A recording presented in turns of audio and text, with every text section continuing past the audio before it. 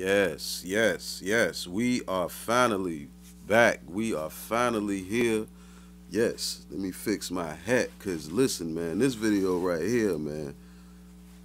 Finally, y'all remember the video that I mentioned the Raspberry Pi in? I believe it was the ASR 10 video. Go ahead and check that out if you haven't already. But I mentioned the Raspberry Pi in that video and a future project that I was gonna do with the ASR and the Raspberry Pi. First, before I did that, I wanted to get an understanding of how I can even manipulate the Raspberry Pi. So the first project that I even wanted to do was the Samplerbox. I'm gonna have the link down in the description below for, like, all of how you get to that. When I was looking around on how to do this, how to actually install the software, or even get the Raspberry Pi like fully going, I couldn't really find no clear example or tutorial video on actually how to do it. You know what I'm saying? I spent a lot of time just being confused. I walked away from it and all of that, man. You know what I'm saying? Like this video if you've done that too. If you got a Raspberry Pi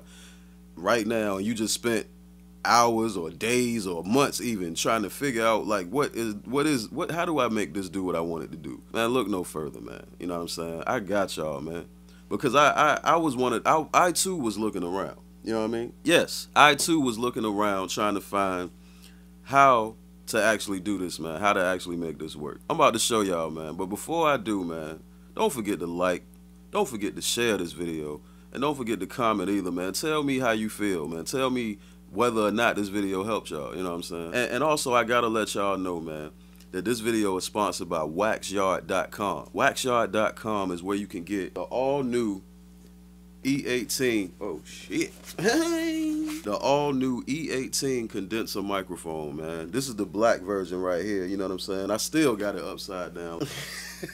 I had it upside down. This is the black version right here. This is actually what we doing the video on. This is the silver version, but the one that I'm holding in my hand, this is the smoke version. So you can click the link down in the description below, use the code, get 20% off that thing, man. You know what I'm saying? But without further ado, man, let's get into this video, man. All right, so you got the Raspberry Pi out of the box. You get ready to set it up and everything. Before you even like plug it in, this is what you want to do. You want to take that SD card that either came with it or one that you bought, you know what I'm saying? And if you don't know that you need an SD card, yes, you need a little SD card, you know what I'm saying? A micro SD card. You get on a PC or a Mac, whatever. Download the Raspberry Boot software. Like I'm gonna put the link to that down in the description, you know what I'm saying? I'm gonna put it step by step on how, when, and all of that, you know what I'm saying? Then you want to actually plug that micro SD into your computer or PC, your computer,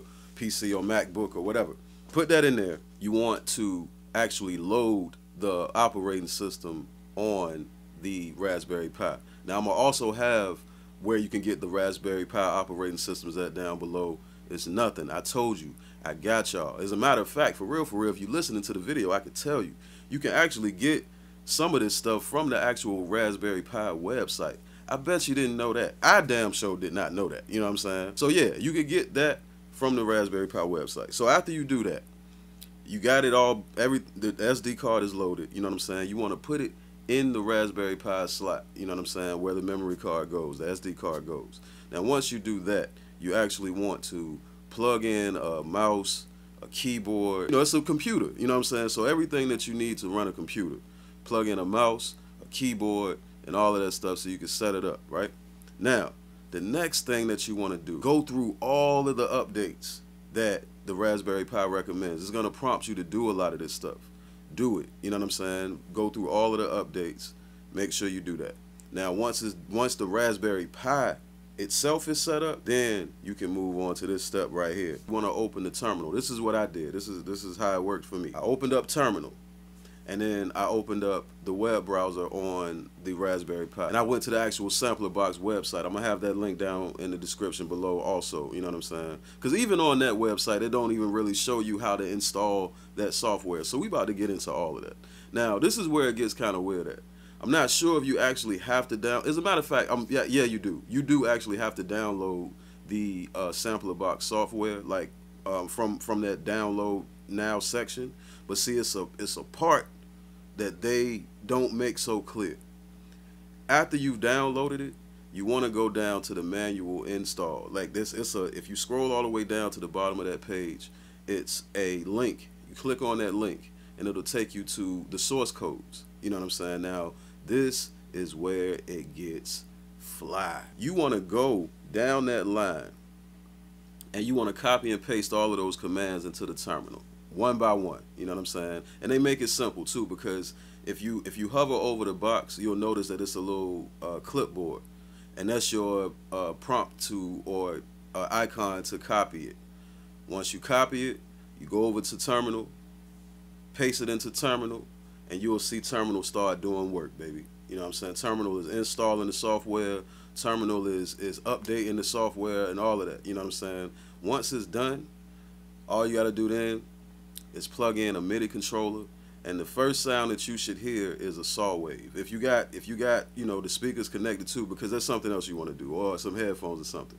But you wanna do that. Now they also recommend, speaking of that, they also recommend that you get external sound device. You know what I'm saying? It's not necessary, but I did. You know what I mean? I did, because I plan on actually making this into like an actual box.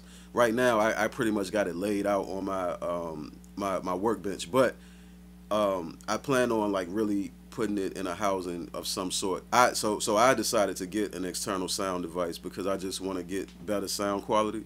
But man, if you just into like, you know, super lo-fi, you know, or if you, or you know what I'm saying, just, man, you ain't got to do that. You ain't got to do that. This is pretty much how it works. This is pretty much all you need to make it work.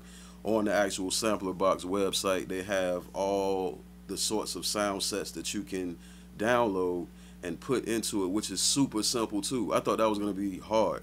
Like, all you got to do is literally drag and drop the, once you got to download it from the site.